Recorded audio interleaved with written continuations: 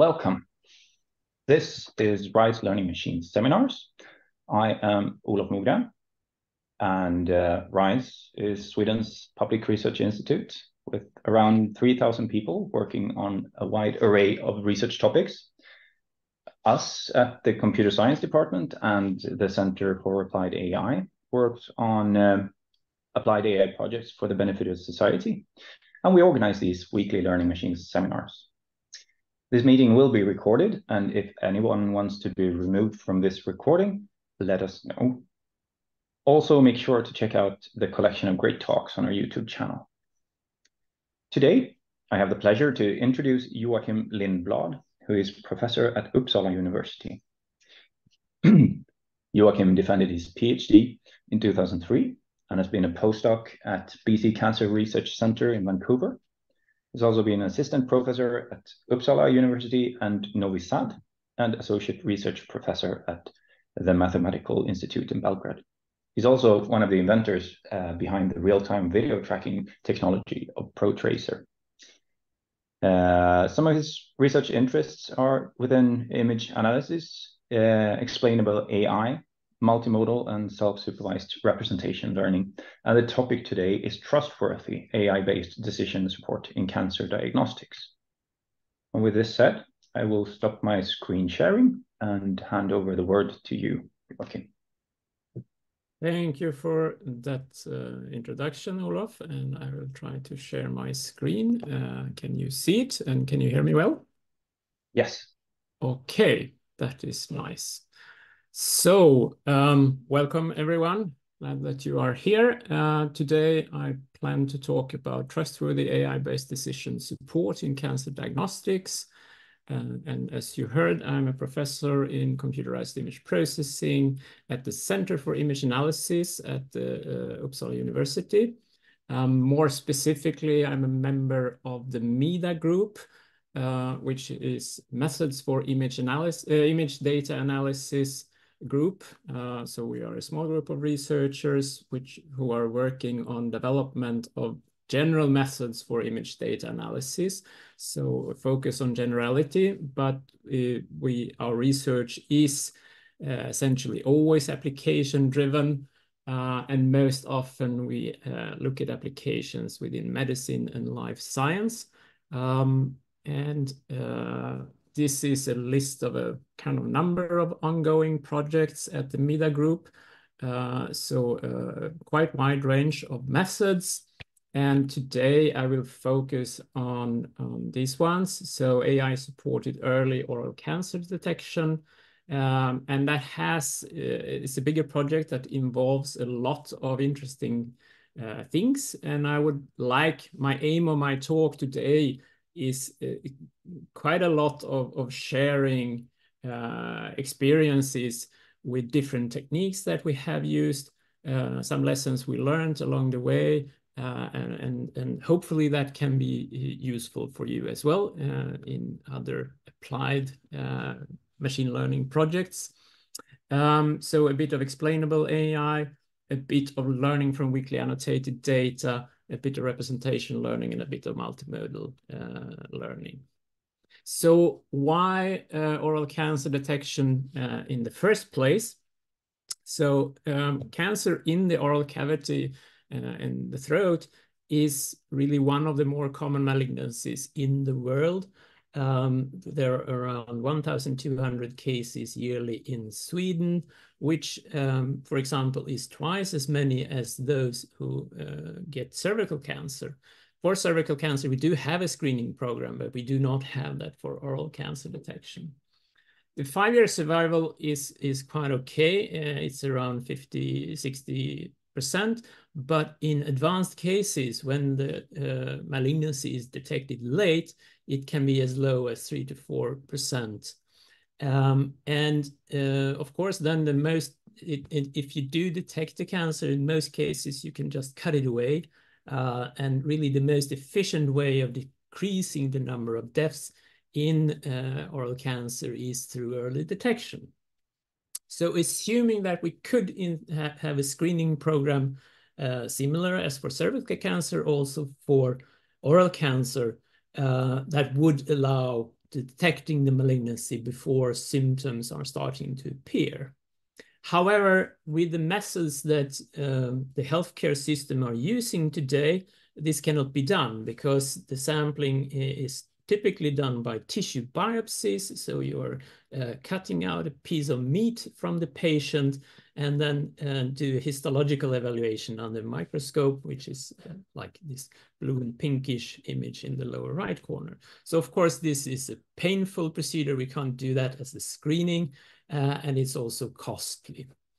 So instead of doing that, since I think almost 8 years back now, we are working on creating a program where we do cancer screening at your dentist, and instead of this painful and costly tissue sampling, we are aiming to use brush sampling. We have actually tried that this can be done by a dental hygienist. With a one-day training course, they can make good sampling. This is virtually painless. It's fast and it's cheap to take the samples. But of course, to make this cheap also on the analysis scale, we need to combine this with computer-assisted diagnostic support. So this is where we get into the machine learning part then, of course. So in other words, for me, as in image processing, this is about AI supported cytology, where cytology means that typically we acquire whole slide images as the one we see in the upper right corner. These are huge images. Resolution is around 100,000 times 100,000 pixels. So it's not something that you easily fit in your laptop. And then what the manual examination means is that a cytopathologist, a skilled expert, is going through this slide, the whole slide, and looking at all the cells and looking at cells which show malignancy that look suspicious. And if we find such, then we go further with the patients. So this is very difficult. It's not easy to find this skilled expertise. There is a global lack of trained cytopathologists in the world. And also this is tedious and time consuming. And that of course means that it is expensive. So we would like to replace that with an automated examination in one way or another, which is of course then faster and cheaper. But there are other problems along the way, and I will bring up some of them today. So without further ado, I will just say that we have already developed a quite decent deep learning-based system, which has a number of components. And this is really just an overview slide and I will get more into the details then. But essentially, we acquire brush sampling at the point of care, for example, at a dentist. These are then put in a vial and transported to a local center. And the nice thing with this is that the sampling procedure is easy and we don't need to have equipment out in the field. But we can send this sample, it's nicely stable. And at the lab, this is then spread out on a glass slide, fully automatically stained, and we scan that, and then we get these whole slide images. And then we do the AI-based analysis, which we will get to in the further steps. So I was a little bit thinking about how to make this presentation as useful as possible for the audience. And I feel like, as I said, I would like to share lessons learned, and I have a bit of color coding then where I just go through a standard workflow, which I think is applicable for essentially any machine learning, deep learning project. And then we have a bit of lessons learned. Then in the end, I have a couple of extras, which are maybe more problem specific for cancer diagnostics, but I think also that can be useful for other applications. So I hope that you find it useful. So let's start with the workflow, a workflow slide then. So of course, I'm a computer scientist, and this is a medical project. Not everyone can do everything in a bigger project, so very important is to gather a good team. So this is my slide where I'm giving a bit of recognition to all the people involved in this. So we have funding from various sources, and we are also collaborating with a number of centers in India, where actually oral cancer is the third most common cancer and a very big problem. So step one, gather a good team. Then naturally for doing deep learning, we know that, yeah, step two is collect a lot of data. And this can be tricky. The data should be, of course, realistic. And we have managed to collect from 3 different centers a couple of years ago in Sweden. And also in India, but it's very difficult to get consistency in the sample preparations between the continents. That's an observation to make. I'm really happy to say that now we have a running project, actually. So we have, since last year, an ongoing 5-year multi-center study, which currently involves these 8 regions in Sweden, where samples are being collectively over 5 years. And just to mention, so as most people know, in Sweden, the healthcare is divided on a regional level in Sweden. In Sweden, we have 21 regions, and I like to call them the 21 non-United States of Sweden, because they all have their own IT system, they all have their own routines. It's not even certain that, you know, oral cancer is categorized. In some of them, this falls under dentistry. In some of them, it falls under head and neck. And that is a mess. But I will not talk more about that, but let's get more technical. Okay, let's assume that we want to do supervised learning, or let's assume that we at all want to evaluate what we are trying to do. So of course, to evaluate, we need some kind of ground truth, gold standard, true answers to our question. And when going for that, one observation to make is that we actually have 2 separate problems, and that is localization and classification. Well, we do want to make a patient diagnosis, but we want to have some information on the cell level as well. And we will get more into why this is important for us. So for now, let's think that we have localization. That is, we want to do cell detection. And then we have the classification problem. We want to say, is this a malignant cell or not, to put it simply. The first problem there, cell detection, finding the objects of interest, is not a very difficult one. And essentially, we can ask any reasonably skilled person to mark all cell nuclei in a region, and that will give us a good view, a kind of good training material. Now comes my, so checkbox on that, and now comes my first lesson learned, which something I like to preach, and that is, do not segment unless you really have to. So this boils down simply to don't solve a problem which is more difficult than the one you have to. There are tons of people doing cell segmentation, and doing reliable cell segmentation inside the pathological data is really difficult because cells are overlapping, cells are broken, and simply this is really difficult. And of course, if we are looking right now at the ground truth data, then this is also very expensive to collect. So we don't need segmented cells. This is typically given by, you know, classic image analysis pipelines, where the first thing is to segment your cells and then you measure things. Deep learning methods are excellent with working with the image data straight away, so we don't need to do any segmentation.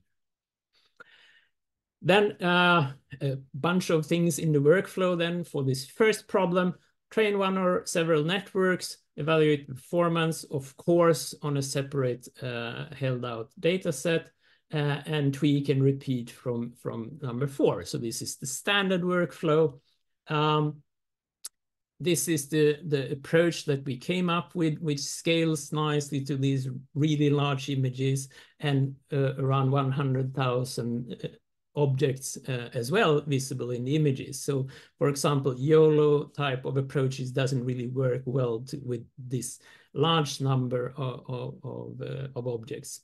But unit type of architecture, and we do a regression problem. So we turn this detection problem into a regression problem, simply putting a Gaussian blob for every object in our training data. And then we should, it's like an image-to-image translation. Simply given the input image, the network should produce something like our ground truth. This is a pseudo color image that we see in the lower to see the contrast better. And there we can simply detect local maxima in image. And this works well. So first task completely nicely. The second problem, the cell classification problem, is a much more difficult one. We can no longer ask a reasonably skilled person to do this. We'd really need a very skilled person. And if we look at, both old, and this is a very new paper from 2023, evaluation on comparison on how good the humans actually are. And we realize that on a slide, on the patient level, the human cytopathological sensitivity and specificity is around 70, 80%, 90% stated somewhere. So the conclusion is that this is really a too difficult problem for the human to perform. So we can't rely on the human annotations to give us the ground truth data. What do we do then? Lessons learned number 2, well, seek the best ground truth that you can find. And what is the ground truth that we can find in this case? The current gold standard for setting the diagnosis is the histopathological diagnosis. So it's based on the tissue sampling. We do have that in the healthcare system today. So that is something that we can get. Just to mention, of course, an even better ground truth would be to actually look at the future. How is it going for these patients? And therefore, it's really nice to know that our 5-year study is a longitudinal study where we are actually following the patients over time.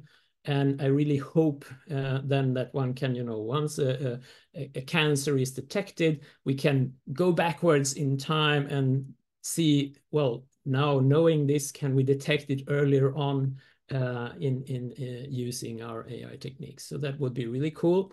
For the moment, we are forced to use histopathology. So we are using another modality in this case for getting us the ground truth data. Now, one observation to make there, okay, now we have fairly reliable information about cancer or not cancer, but this information we have on the patient level. And as I already mentioned, we would like to have this information on the cell level. So how do we do that? Well, for the moment, let's just reformulate the problem. Let's ignore the problem more or less and say that instead of classifying each cell as normal or malignant, we classify the cells as, does this cell come from a healthy patient, or does it come from a patient with cancer? So in that sense, the label is, we do have a label for every cell, but the interpretation of the meaning of this label is a bit interesting. But let's leave it at that for the moment, and we will get back to it later on. Coming back to our workflow, train one or several networks, evaluate performance, tweak, and repeat. Again, for the segmentation, for the cell detection task, pretty standard network worked quite well. For the classification task, it's even more standard. ResNet 50, DenseNet. Squeeze and excite networks push the performance a little bit further. But the standard tools, they do work. And it's more a matter of what you do around these tools, what is the data augmentation that you use, and things like that. Using these techniques, we do arrive at close to 100% patient accuracy on a limited data set, I should say. So we are collecting more data and hope to get this into a level that actually can be verified to be usable in healthcare. Joakim, what is also, yes? can I ask a question? Yes. So you said you didn't use annotations for detecting cells, and now you say you detect cells. I said what we did use annotations for detecting the cells, Okay, but we but not don't use for annotations for cells. segmenting the cells. So we only have a marker. This is where we have one cell. This is where I have another cell. But we don't try to outline the cell. We don't try to say this is the boundary of the nucleus. This is the boundary of the cytoplasm. So it is really just object detection, which is of course so much easier. You can fast go through an image and just click on every cell instead of having to draw around the cell. Mm. Did that answer your question? Yeah, thank you. Yeah.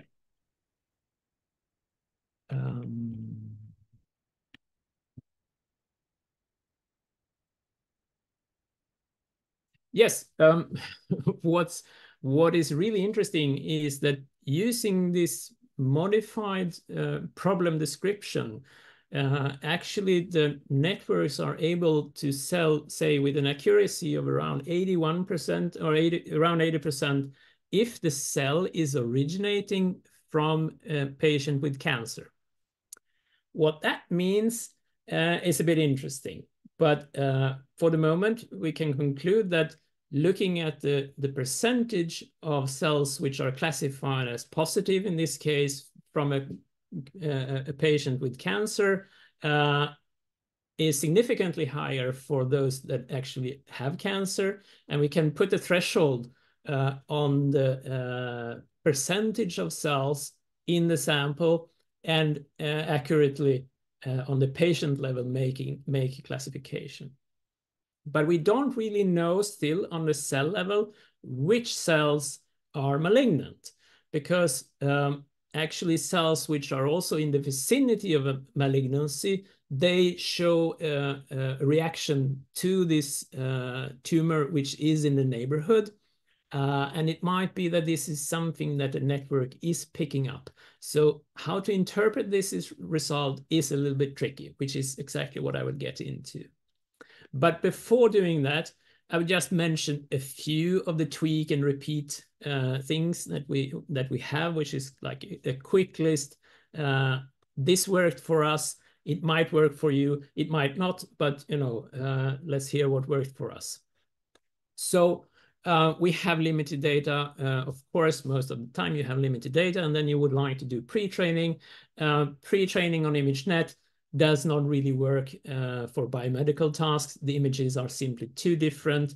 Looking around for more useful pre-training data, it starts to appear slowly, far too slowly, I would say.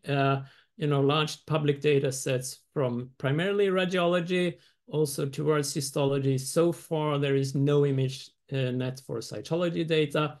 I hope we will be able to publish our data set when it is collected. It is in the ethical permit that we should be allowed to do that. So that would be a good thing.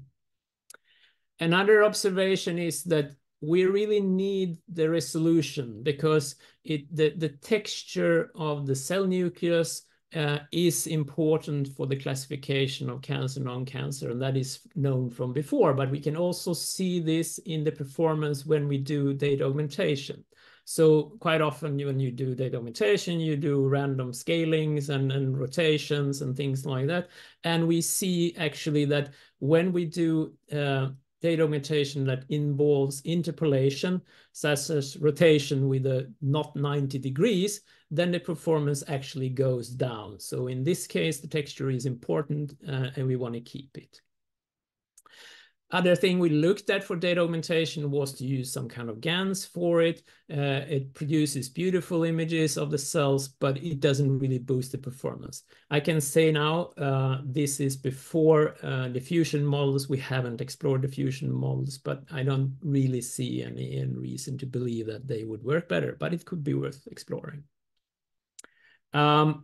Knowing that texture is important, we did try something of a hybrid approach, and that is, let's combine some shallow features, so engineered features, with the deep learning.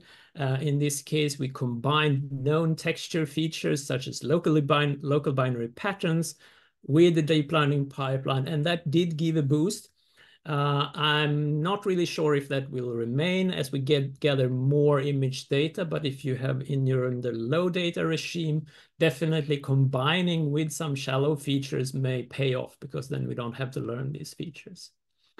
We also looked at something which is called rotation equivariant architectures, and that is then knowing that rotation of our slide doesn't really matter. It depends on how we put it into the microscope, right? And it doesn't change the cells.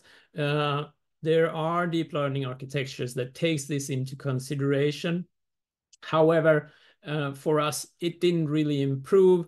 With suitable data augmentation and enough data, we can work with the standard neural networks, which makes the training faster and less memory hungry. So that didn't pay off. This is a bit of summary, of course. In some sense, having a lot of data is nice. More data definitely beats data augmentation. However, getting reliable human annotation is not easy. And even if we don't need it for training, we would like to have it for testing and evaluation of the methods. And as I also mentioned, these images are really huge. So 100,000 times 100,000 images. So it's a 10 gigapixel image.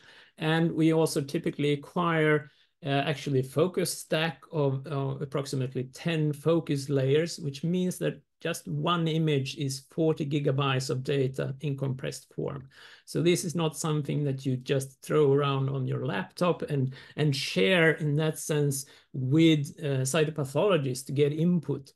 And in order to then enable this collaborative work within the team, we actually developed our own software for handling this type of data. So we created what is called the CytoBrowser, which is an open browser-based collaborative annotation tool for whole slide images. So where the image sits on the server and you are looking at the image in your browser, like a Google Maps interface. But in addition to that, and that is what I still think is unique with our software, is the collaborative nature of it. So in some sense, it also works like a Google document where several people can be logged in and annotate together, communicate about the annotations, and jointly work on the same document, in this case on the same slide. And yes, as we see in the lower right corner, you can run it on your mobile phone if you want to. So that really helped us to work with people in different parts of the world. I commented we have people in India who are involved in this as well. We are also working with people in North Africa. And then, of course, if you can run it on a mobile phone, that really helps.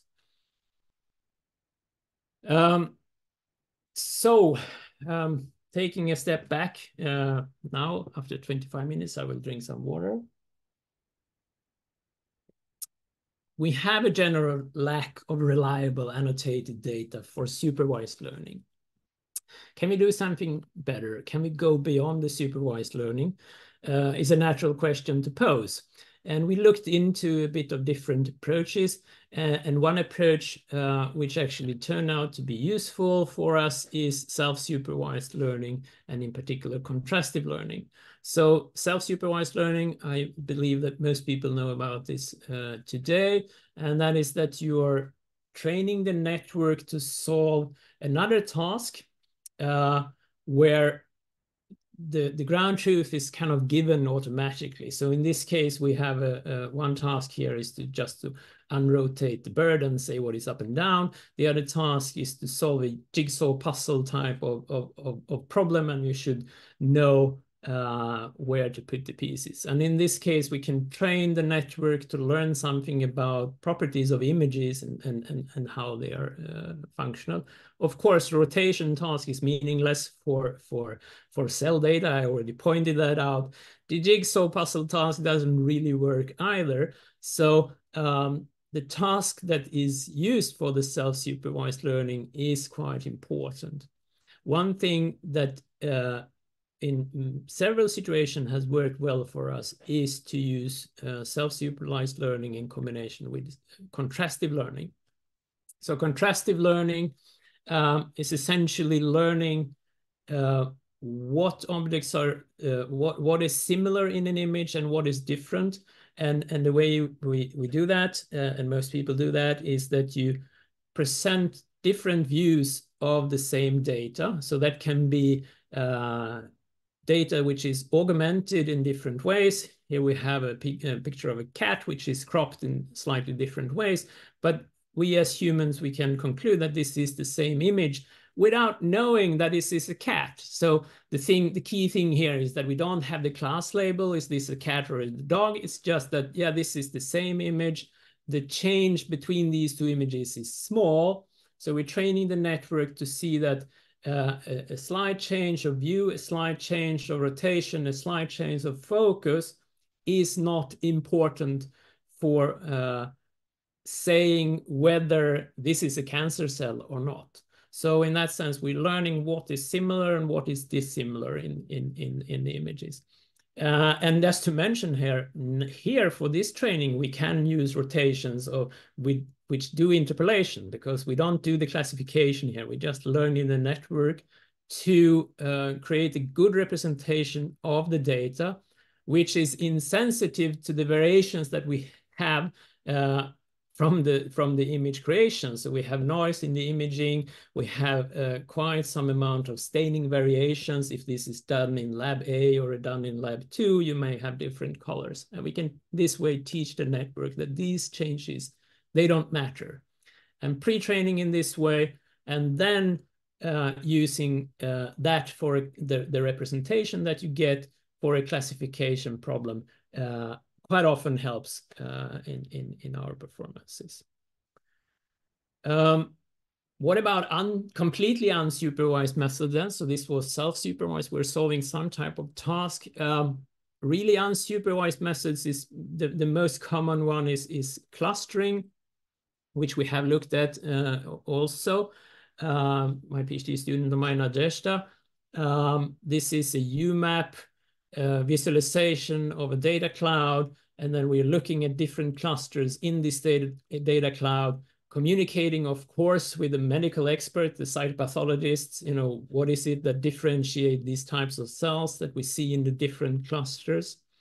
And yes, this is can be a useful technique to gain some kind of intuitive knowledge about the data. And most importantly, it's useful for detecting faulty data. If you have outliers in this clustering, and then you can look at this more in detail, and maybe it turns out that your machine was wrong, something like that. But we should always know that the completely unsupervised method, they know nothing about the task. And what is highlighted in this methods, what they find as most relevant, may or may not be interesting, depending on what it finds to focus on. And another thing is that it's also very, very difficult to quantitatively evaluate the effectiveness of this. So that was something that Nadezhda was really struggling with. Getting back to our workflow, we have done the learning of the AI part. What do we want to do more? Well, of course, we want to compare with humans. And for this to be actually useful in healthcare system, we need to have humans in the loop. Because, yes, the point of our AI-supported cytology is, of course, not to replace the cytopathologist, but rather to enhance the cytopathologist, the clinician's abilities. So this is a tool for the cytopathologist to use. And I will now just again, pardon the plug, show the same slide again of CytoBrowser. Of course, we are using this tool that we developed for presenting the results of the output of the neural network. But given that, it might be very difficult to interpret this output from the deep learning. Can we understand what is actually the output? And then we get into the topic of XAI, explainable AI, which is about making the decision-making and the solutions understandable by humans. So instead of having a situation that we see to the left, that if we have an animal classifier, it says, you know, this is a cat with 99.8% probability, and that's it. you don't really know anything, and this is probably an overconfident estimate. Instead of having that, external AI techniques might say, you know, yes, this is a cat because it has furs, whiskers, and claws, because it has features that look like this, which have seen at several other types of cats.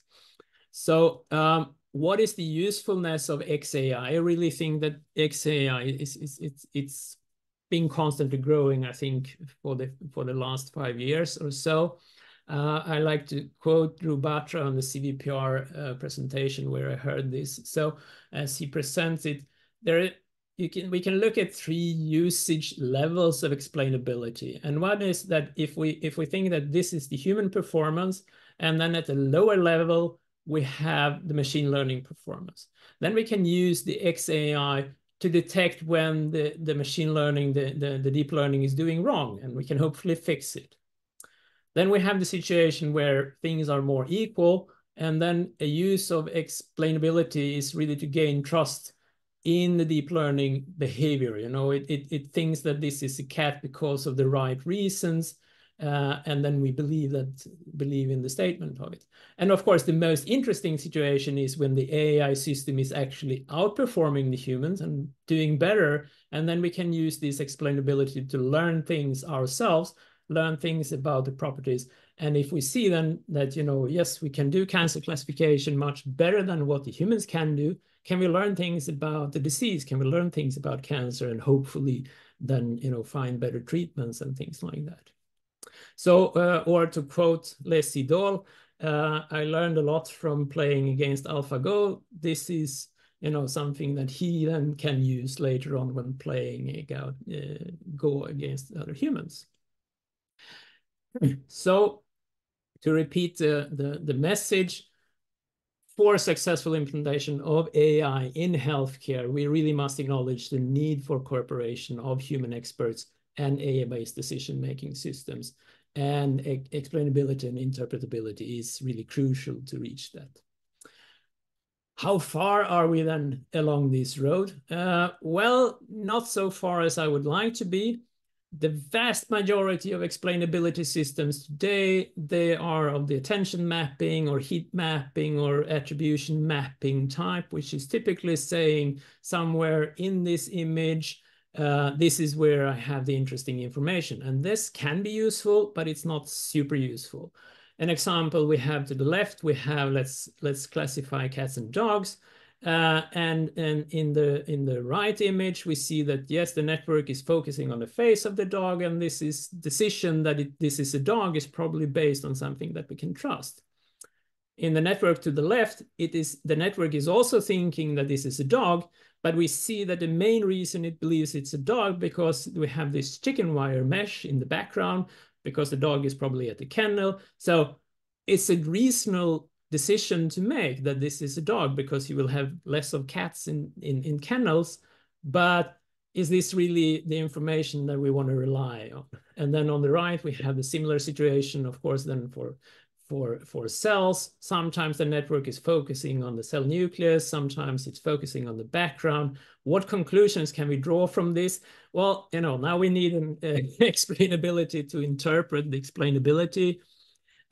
We looked at this on a larger scale on the image data, trying to, you know, look at different patterns of attention for different types of cells, clustering this. So this is a UMAP plot of, you know, is the evidence mostly in the background? Is the evidence mostly in the nucleus? And then again, connecting back with the cytopathologist, is there anything which is different between these cells that you detect? It's not easy to interpret. And I would here quote Cynthia Rudin at the Swedish Symposium for Image Analysis 2022. She presented this image, and I quickly took a screenshot of it. I think it's very speaking. We want to classify. So yes, this is the evidence for that this animal is a Siberian Husky, and it's focusing on the face of the Husky. It looks right.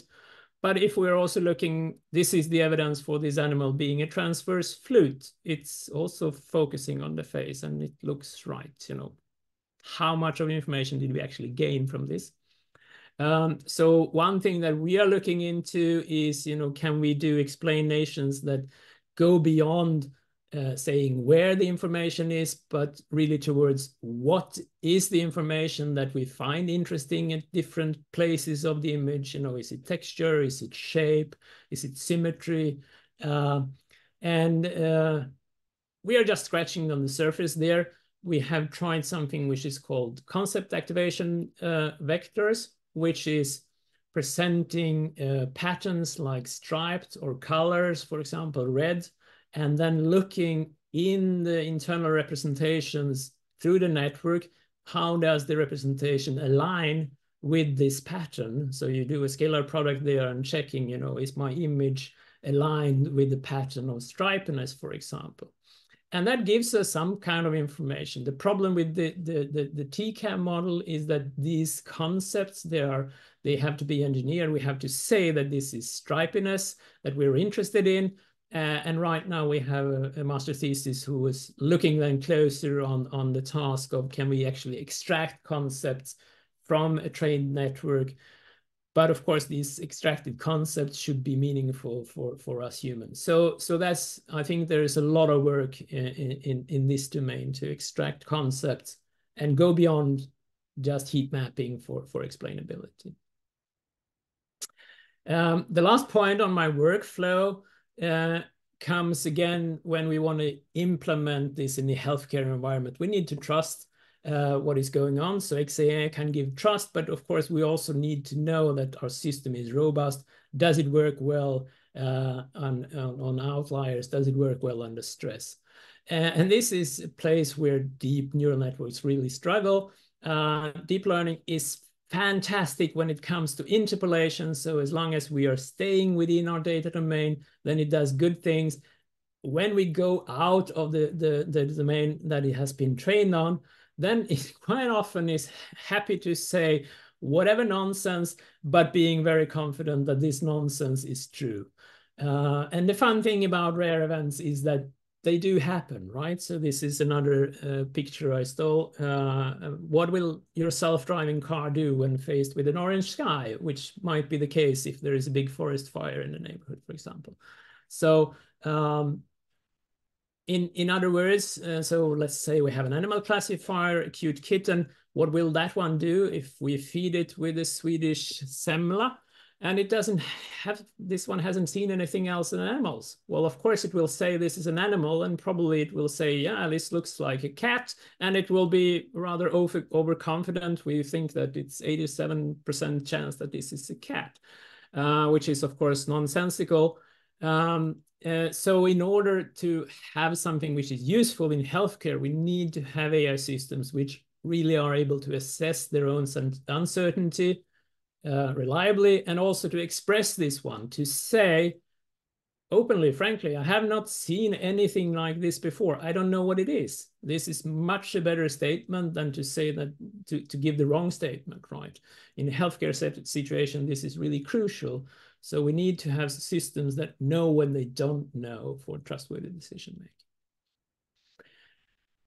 And this is rarely the case. Networks are typically overconfident. You still see in many situations that the softmax output of a network is interpreted as a prediction probability.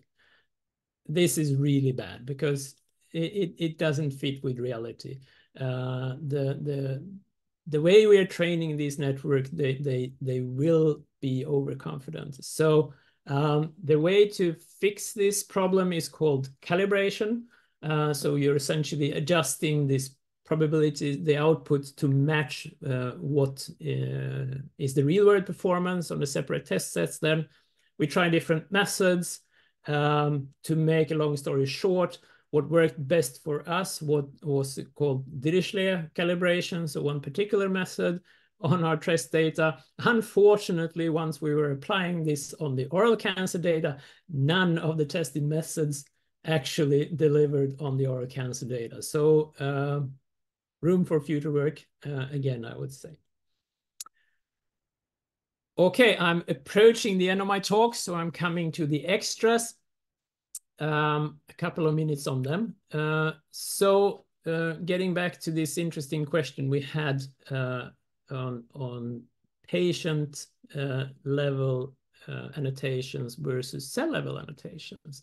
So we can look at this as a multiple instance learning problem. So a multiple instance learning problem is essentially that you're given a bag of instances, and then you have a label only for the bag, and the label for the bag is positive if in the bag there is a key instance. So in this illustration to the left, the key instances will be indicated by red.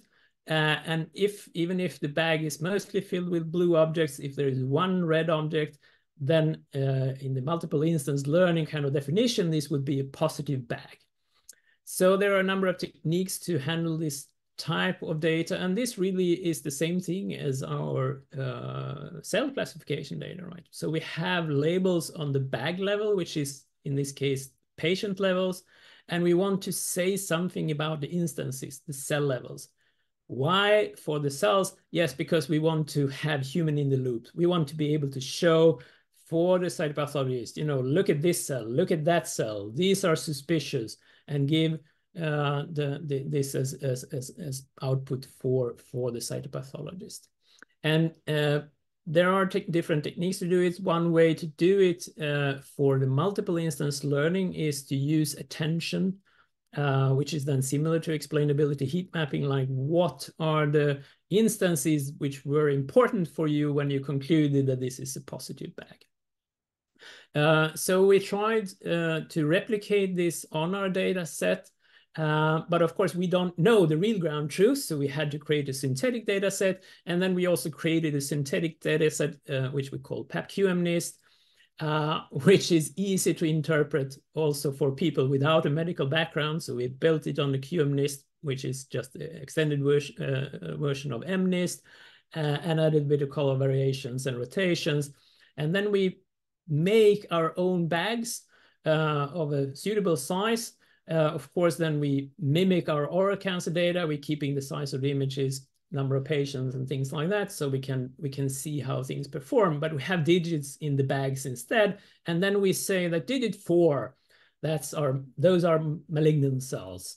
And then we try these different techniques and see how it works.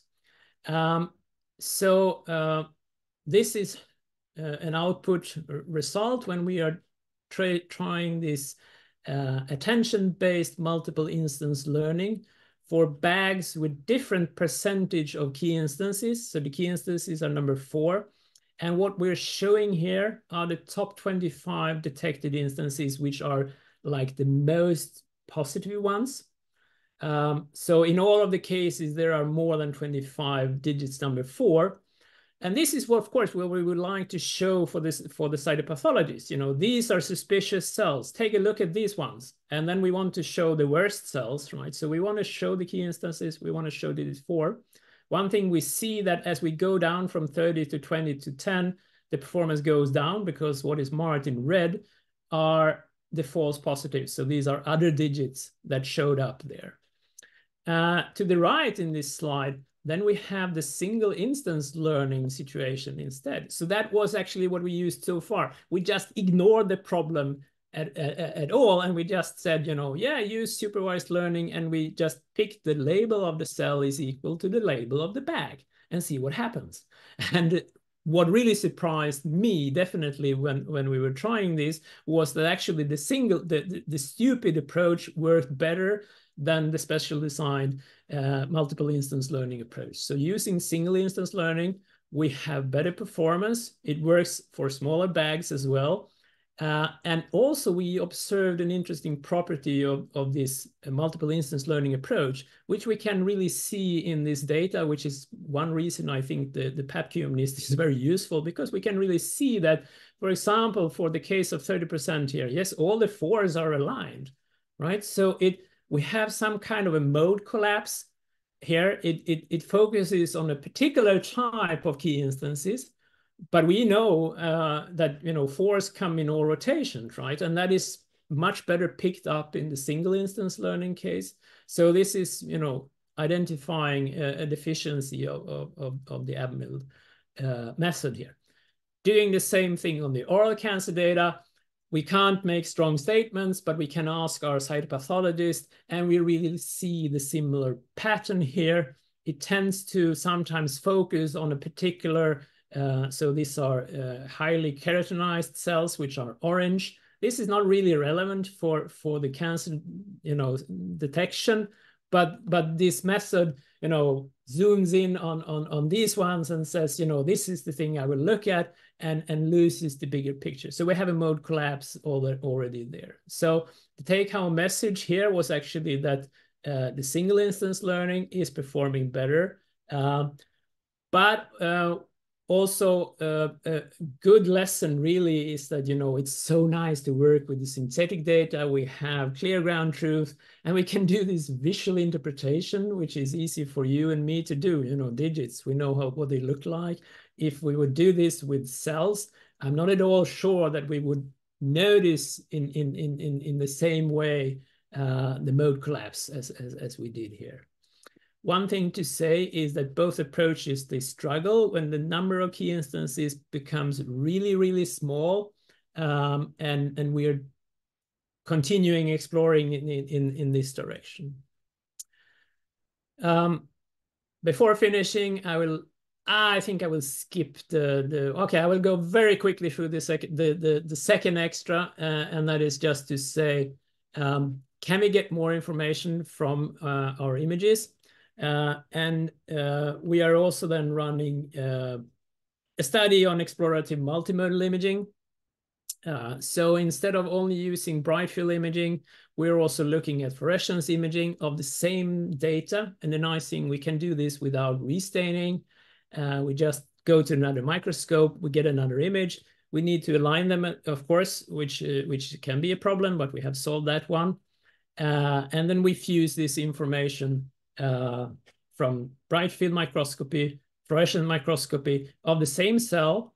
And this seems to really give a boost in performance. This is on a small data set, so it's work in progress, but we see that going from the monomodal situation, we have an F1 score of 0.71. To the multimodal case, we have an F1 score of 0.78. So it is a quite decent boost in performance from this. Of course, we want to go back to our cytopathologists and ask them, does this make sense? And in order to do that, we had to hack the cyto browser so that it actually is able to work with then this multimodal data, and you can overlay two different modalities and look at them together, and asking then the cytopathologist. So we go to, these are malignant cells, which are already annotated, and kind of ask, the cytopathologist, if you look at the fluorescence data, do you see something? Do you manage to see some pattern? And I think that the output of this experiment was that, yeah, more XAI is needed, which I think is a kind of, it closes the loop, right? Now we really need to be able to explain. We see that this helps the decision making. Can we now explain for the cytopathologist what is it actually in this fluorescence data which is adding to the performance? So to summarize a couple of points on my talk, very much there is a need for more public medical data sets. Big data is, of course, crucial for deep learning. Don't trust the confidence of the networks. They are typically overconfident. Use some type of calibration, but this calibration is data set dependent, so be aware of that. We still need better tools for explainability of deep learning decision making. Really, this is and we need, I believe that we need to go towards like beyond heat mapping. We need to have concepts of what is important images. Combine different modalities to gain more information. Super nice. It might be the way to give you a ground truth that you couldn't have otherwise. Beyond fully supervised learning, I mentioned self-supervised contrastive learning really paid off for us in the number of cases. So I believe that it generalizes quite well. And yeah, human in the loop requirement for real world usage. And then be aware that, of course, then we need to find this sparse and highly specific evidence, because a human will not make an average statement of 100,000 cells. That's not something our brain can handle. But if we can give, few information, look here, then we can get good usage of the processing power of the human mind. And of course, everything is open source, available on our GitHub, and feel free to use it. And with that, I would like to say thank you for listening. And thank you for talking. I think we can have a few minutes of questions. And I will start with a question which is not really yet formalized in my head, about sort of connected to the self-supervised learning and used in conjunction with contrastive learning. And it's also in connection with the explainable AI thing, and domain expertise. Like, what features is there and what signals are there in these in the data that you're actually looking for, or that the models do react to? So how do you define the right proxy tasks for self-supervised learning, and how do you define the right augmentations for the contrastive learning? Are you looking for texture? Are you looking for shape? Are you looking for color? You were talking a little bit. I'm a fan of learning things from the data and trying to avoid human bias. But it is known that the chromatin texture is important. So that is things, and the shape of the nucleus is important for the humans to make their decisions. So we can assume that these things will be important also for the network. But I kind of left this approach of pre-computing features. I mentioned it that, if we do give an input, a texture measure, then the performance goes up a little bit. I would love that the network learns this by itself, instead of that I'm making this educated guess that this is the way you should compute it. So in that sense, I like to not specify this. But if you want to do self-supervised learning, of course, you need to define the task in one way or another. And with the contrastive learning, essentially what you want to show are data augmentations that correspond to real variations in the image material. So one way to really approach this would be is of course to take the same sample and image it in the number of microscopes. And in that sense, okay, I know that this is the same sample. How does it look in different microscopes? And this variation that I see there, I know this is not a real change of the data, and this I can help me to decide what is a realistic data augmentation that I can use in my self-supervised learning. Great, thank you. We had a raised hand. I think it was Zhang.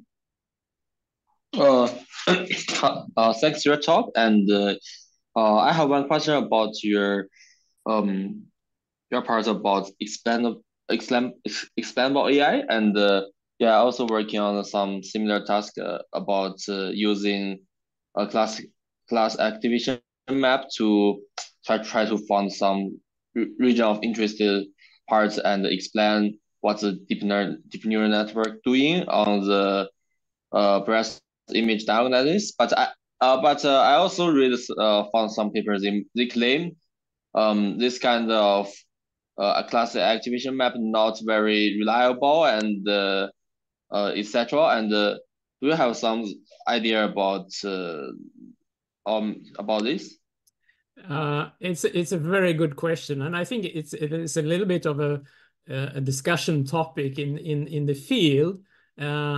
Should we at all use explainability, or should we go for interpretability instead, where interpretable networks would correspond to models which are intrinsically understandable. So a shallow learning approach would be an interpretable method if we can interpret the features that goes into it. So if we measure, the area or the size of my cells, and I see that this comes out in a shallow learning setting as, important features, then I don't need the explanation beyond that. Then I can immediately interpret what is going on. And actually, Cynthia Rudin is she is working along that path with using part-based decision making. Unfortunately, using interpretable method typically means that you might suffer a drop in performance because your methods are less flexible.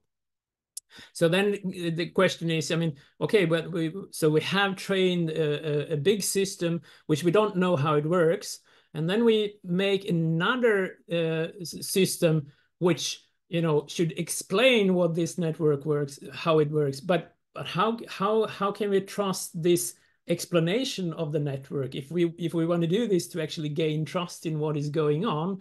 And I think that is a bit of a problem. If I explain network A with method B, which is also very complicated, did I actually gain anything in trust in the output performance? And one thing with this kind of heat mapping techniques, is that the networks are highly nonlinear. Just one heat mapping will tell me, yeah, this is for this particular image, I get this response. And then we in our brain thinks that, okay, this will extend beyond this particular image, probably. I think looking at this dog that, if the dog is slightly darker, I will still have the same pattern. Or if I move the dog a bit to the side in the image, I will have the same pattern. But we don't have any guarantees about that, right? Because the network is really highly nonlinear. So I think that all of these explanations have to be used with a little bit of care. But in lack of anything which is better, it's also a pragmatic approach.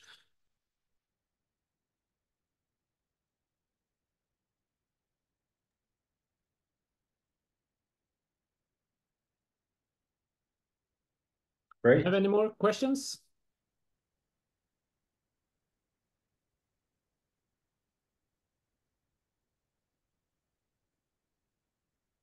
Otherwise, thank you very much, Joakim. Thank you.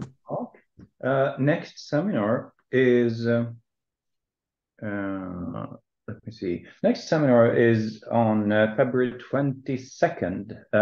It is because next week the seminar is cancelled due to various reasons, and then we're actually on winter break on the week 7.